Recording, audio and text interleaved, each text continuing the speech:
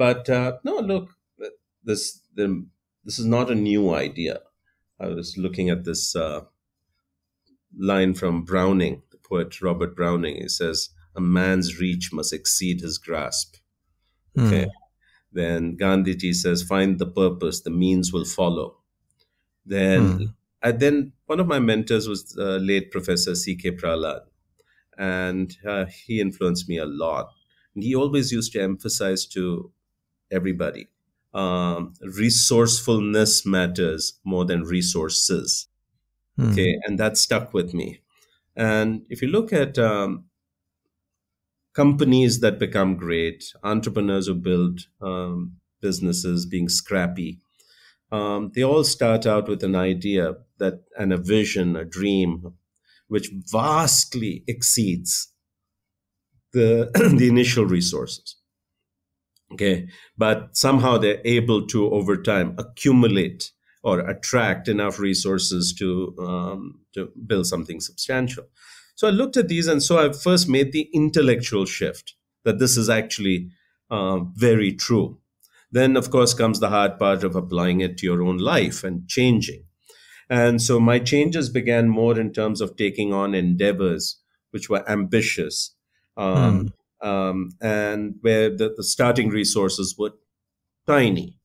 Our experience starting social venture partners together is a good example of that. Just an idea, Mm. two people, no resources, and then you have a big event like Fast Pitch Friday, where Mm. you're able to mobilize so much resources and so much talent and so forth.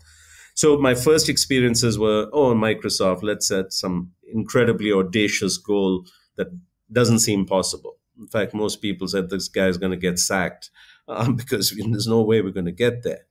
Uh, but then, what you believe is what you achieve, and so in the business setting, in my professional setting, I began to see that this is absolutely true. Then the challenge comes. The ultimate challenge is applying it to yourself.